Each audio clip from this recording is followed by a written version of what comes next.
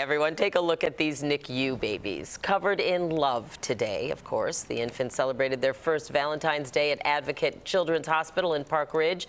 The tiny Valentines were decked out with bows, roses, and lots of pink and red hearts. Oh, so precious. They're so cute. And hopefully, oh, look at that. Makes hopefully, your heart melt for sure. It does. And Oh, hopefully they'll be able to twins. go home soon. Very To soon. their families, you Yes, know? nice pick-me-up, a nice way to celebrate them, although Right.